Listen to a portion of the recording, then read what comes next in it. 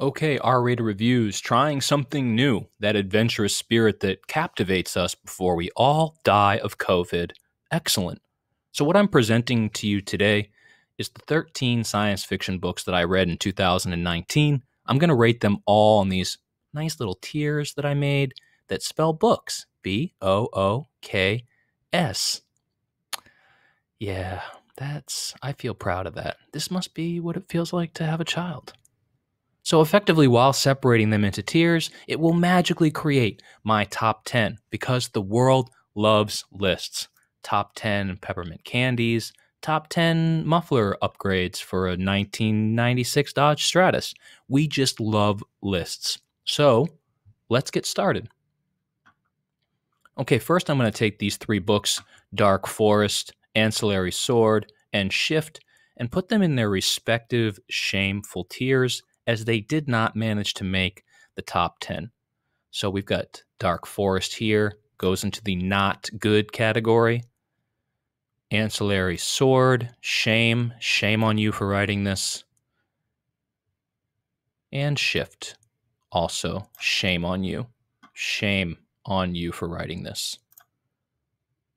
So Shift, I can start here with the worst book on our list. It is the second book in the Silo series by Hugh Howey. I rather enjoyed the first entry, Wool, but this book it's redundant, it has no suspense, it has awful characters. Without spoiling it too much, it's essentially a prequel to let the readers know how they arrived at Wool, the first book. If you've read Wool, now imagine you're at a dinner party you don't want to be at, and Gilbert Gottfried is explaining to you the origins of the book. That's Shift. Also in the shame on you for writing this category is Ancillary Sword. Also happens to be the second book in a series following the critically acclaimed Ancillary Justice by Leckie, which will actually make an appearance higher up on this list. This book had all the same issues as her previous effort with none of the good qualities. Here's the note I wrote while reading. God, this book is awful. T, women, boring conversations, broken china, more tea and women in space. It's kind of strange because I like tea, I like women, and I like space. And yet somehow when you put all three of them together, it creates the pile of shit that is Ancillary Sword. But if you have always been waiting for somebody to essentially write a Tea Party in Space novel, then here you go. This book is for you. Moving up into the not good category is Dark Forest, also the second book in a series. Is there a theme here? Oh man, I'm the second child in my family. Is this how my parents feel about me? This is probably not a bad book. I'm just too dumb to understand it. It also doesn't help that all the characters are named Wang, Zhang, Yang, Tong, Zong, Zing. It's impossible to keep them separated, not only because of the similarity in their names, but they just don't have any distinguishable qualities. The author is a computer engineer, and it's very easy to tell. Imagine you're a 15-year-old boy hosting a pool party at your house. All of a sudden, you look up to see Baywatch-era Pamela Anderson galloping towards you in slow motion. Yeah, that's how hard this science fiction is. Okay, let's move up and out of the slums. Coming in at number 10 is The Ghost Brigade by John Scalzi. This is going to go into the obviously there's worse things that you could do with your time category. So The Ghost Brigade by John Scalzi is also the second book in a series, but it has avoided the sinister sequel curse. It's okay. It's fun. It's definitely better than shutting your hand in a car door. You'll see Scalzi's first book in this series a bit higher in this list. He is a seriously prolific writer, and I did feel a bit like a cheap whore reading this one. Oh, so you just write books for everyone now? Coming in at number 9, fittingly, is The Nine Princes of Amber by Roger Zelazny. This is also going to go into the obviously there's worse things you could do with your time category. This is an old science fiction book. It was a bit hard to find, but it's a wild ride. Basically, a private investigator with amnesia discovers he might be a god, and also so are his siblings, and they're all a bit nasty. This book is hallucinogenic at times, and certainly better than a bad mushroom trip. Coming in at number 8 is The Forever War by Joe Haldeman. Also goes into the obviously there's worse things you could do with your time category. So this book is basically Vietnam and science fiction having a baby. You fight in a war even though you don't want to. Nobody is sure who's winning. You have no issues with the enemy. You come home and you find that the world has changed. Lieutenant Dan has no legs. Tom Cruise is upset. Robert De Niro is at the longest wedding in history. And Martin Sheen is destroying a motel room.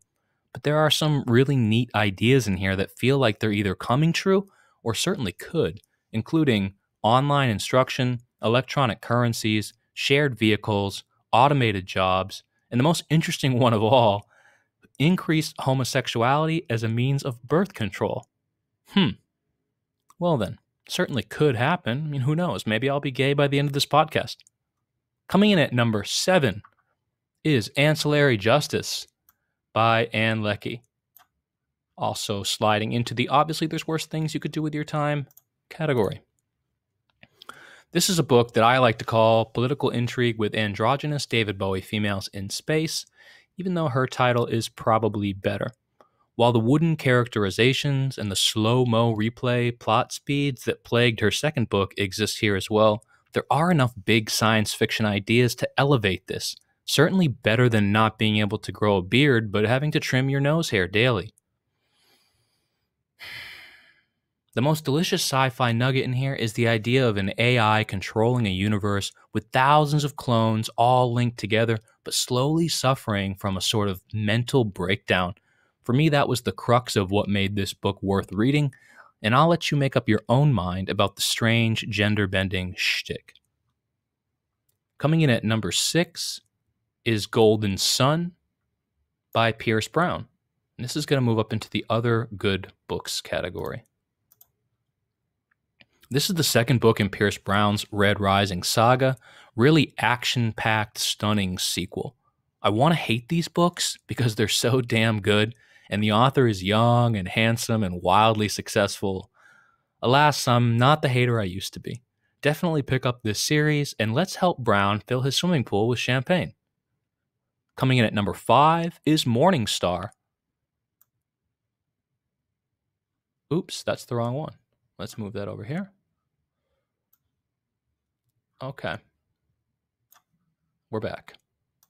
So Morning Star is the third book in Pierce Brown's Red Rising saga. I enjoyed this one even more than the second, but not as much as the first. I feel like Goldilocks. These books are definitely going to be Hollywood movies, so you might want to read them first before the movies get made. They all just have that epic, built-for-the-screen mood when you're reading them. At number 4 is Old Man's War by John Scalzi. And despite the title, Old Man's War is actually not a book about me trying to sleep at night without waking up 3 times to go pee. My first experience reading Scalzi, I was super impressed. He's such a slick and effortless writer. I was smiling a lot through this book, just being charmed by the way he tells a story. There are some interesting ideas in here as well, in particular the trading of an old body for a younger one if you agree to sign a military contract. Scalzi reminds me a bit of a modern Robert Heinlein. If you haven't checked out any of his books, I highly recommend it. As I said before, his writing is so smooth and accessible.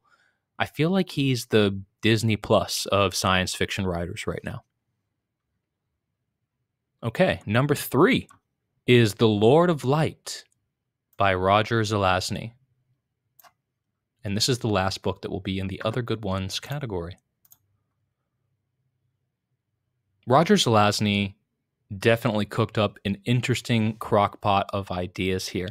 A little Hindu mythology, some Wizard of Oz, a dash of Greek tragedy. I don't think I've ever read anything quite like this.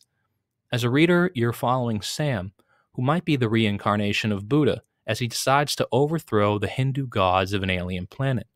The gods aren't actually gods, though. They're actually humans who have somehow manipulated science to such lengths that they might be immortal, and they're certainly regarded as so. The science is so futuristic in this book, it's inseparable from magic, and Zelazny does a masterful balancing act, revealing enough information to string you along, but never enough that this this mysterious world is fully explained.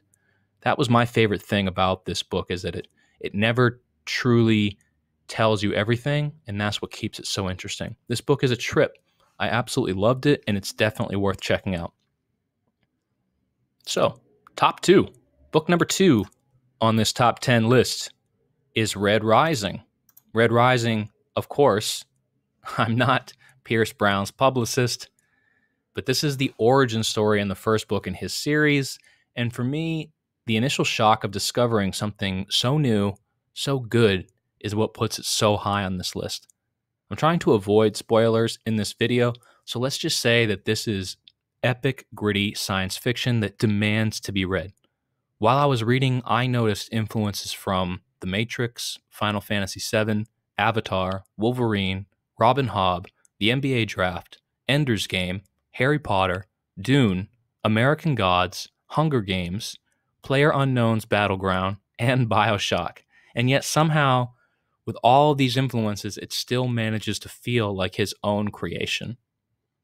And now we are finally at number 1. Are you still alive out there? Do you need an adrenaline shot to the heart, Pulp Fiction style? Number 1 is The Stars, My Destination by Alfred Bester. The Stars, My Destination hosts a veritable Kim Kardashian's booty full of incredible science fiction ideas. Psychic teleportation, carved and copied clerks, lunatic asteroid scientists, underground darkness hospitals, radiation-soaked spy assassins, space circuses, experimental mental torture, and mechanical and genetically implanted enhancements. This book is flawlessly written and features a remarkable and memorable protagonist, Gully Foyle. Foyle is a force of nature as he rips and tears through this story like a tropical storm. This book isn't overly long, and yet it contains a survival story, revenge story, socio-political commentary, hard sci-fi acid trip, and a redemption arc. I think it's a remarkable feat of storytelling and an absolute classic. So yeah, that's it. My top 10 science fiction books that I read during 2019.